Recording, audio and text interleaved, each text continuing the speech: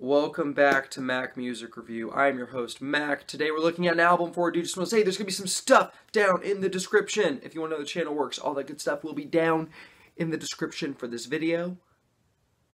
Today we are looking at the album Beyond Control by King's Kaleidoscope, and this is the really great album cover. Beyond Control technically is like the second full-length King's Kaleidoscope album, released after, it was the next album they did after Becoming Who We Are, which was their huge, major label. Even though it wasn't on a major label, I say that, but like, it's just kind of their real album, because they've grouped their real debut album, Sin, with the under the King's MHM,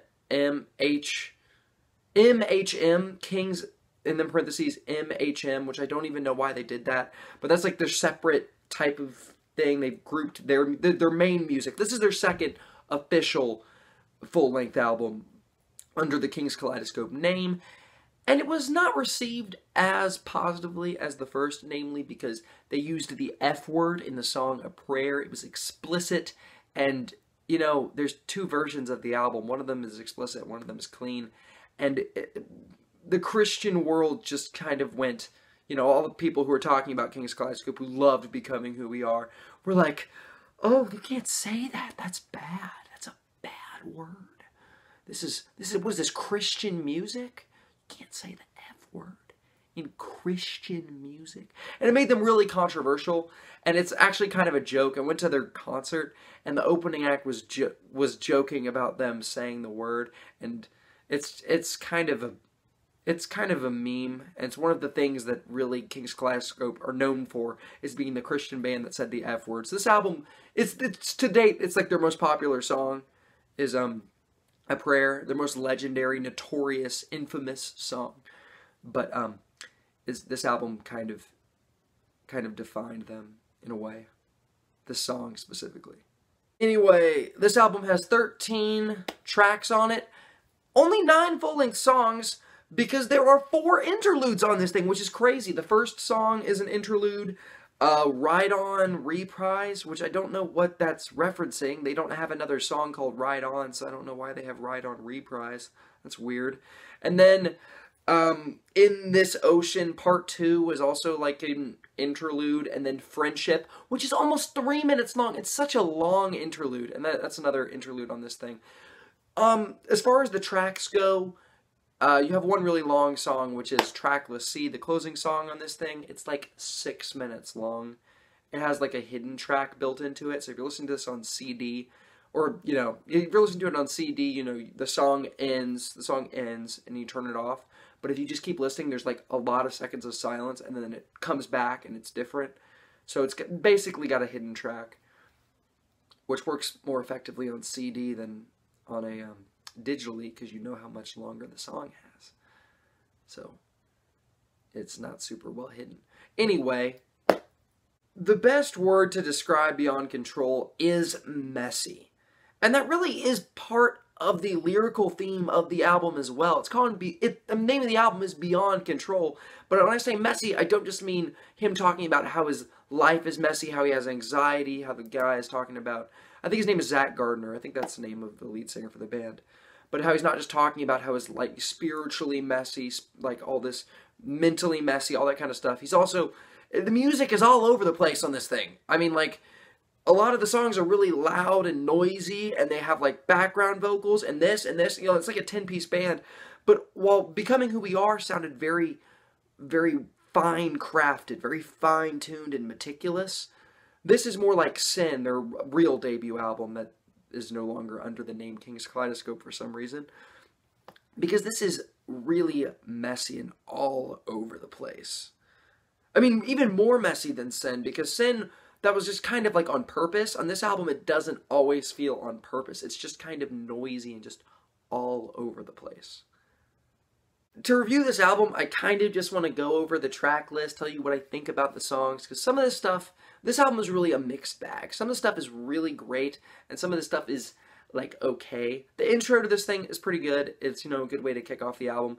Enchanted is, It's kind of explosive. It's the percussion on that is very explosive. It's got like these random background vocals will just spring into the song, and then this will start happening, and this will start happening. So it's really messy, but it's kind of magical. It's really original. It's kind of a special sounding song. It's something that says, hey, this is, like, no other band makes music that sounds just like this. This is very King's Kaleidoscope. Then the next song, most of it is literally like the worst song they've ever made. It's this hyper happy, upbeat song with this extremely cheesy background vocals, like feminine or childish background vocals. I really try to avoid this song altogether because it's awful. It sounds terrible. It's easily like the worst song they've ever made. The next song, Dust, is really, really good, but also the music is kind of messy, which isn't really a bad thing, but I feel like I should say that. It is a good sounding song. It really does sound really, really good. Just a little bit not focused. And then you have the Ride on Reprise, which is a really good interlude. The King's Kaleidoscope, just really, really great interludes, especially on Becoming Who We Are. They're really fantastic interludes. And The Beauty Between. These guys just nail interludes and intros and stuff like that. And then In This Ocean, Part 1, just fantastic chorus. This is a song that is truly uplifting. The music just makes your heart soar. It just feels magical. Easily one of the best moments on this album. Really, really great. And then you have Friendship, which, you know, is an interlude. And I have to talk about it because it's so bad. It's like almost 3 minutes long, and it's totally pointless, and there's no reason to ever listen to it, and it's nothing. It's like almost, it's like random drumming that just doesn't sound good at all, and like random laughing for no reason, and it's like, it's about friendship, I guess. There's no like real talking. It's just laughing and bad drumming. It's a terrible song. It's a terrible interlude, and it's too long. Lost is a stripped back, heartfelt song that kind of borders on boring, but the music, it really isn't boring. It's definitely not a bad slow song. It just kind of almost borders on boring, I would say. Sabotage / Home is good. It's too long. It's like almost 5 minutes, and it just kind of drags. It's, you know, it's not terrible. And then Gone is not bad. Forgettable. Okay. It doesn't sound bad. The lyrics aren't bad. The music isn't bad. It's just nothing to sneeze at. And then you have A Prayer, which is, you know, the really big controversial song that uses the F word. Easily, like, top 3 best King's Kaleidoscope songs of all time. It's absolutely incredible. This song is the most desperate song they've ever made. Their most raw, and it's kind of hard to describe with words, but other than saying it's truly amazing, and it's something you absolutely have to hear because it's amazing. Listen to it right now, A Prayer by King's Kaleidoscope. Seriously amazing song. Trackless Sea is the last song on this album. It's over 6 minutes long, longest song on this album by a long shot.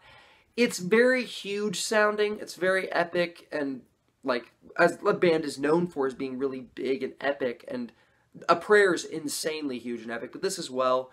And it's really, really great music, vocals, lyrics, everything about this. I have to say, the hidden track part of this song, after like 30 or 40 seconds of silence, when this song comes back, it's really, really loud and crazy. The music is like really electronic and just everywhere, and really, it's one of the most chaotic moments on the album, but also one of the best. Definitely check out this song. It's really, really good.